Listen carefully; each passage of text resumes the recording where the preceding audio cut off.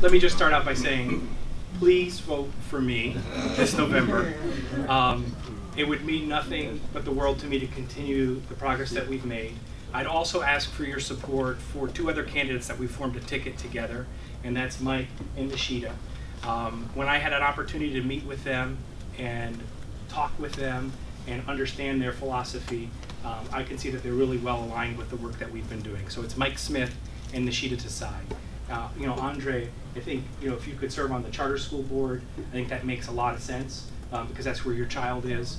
But you know, at the end of the day, what really matters here in town is that people know the great things that are happening in Franklin Township in our schools. We worked really hard to do that. We added Twitter and Facebook. We're going into the digital space. We made, if you notice, the magazine that you get from the township, thanks to the council, when you turn it back over, you can see stuff about the school again. We're working really hard to spread the good word.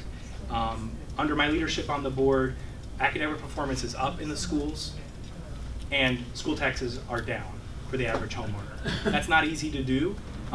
I want to continue to do that work. One statistic that we mentioned AP, I just want you to leave here with.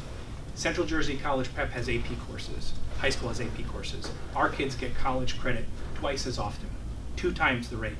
And we have 21 AP courses where Central Jersey College Prep just has 7.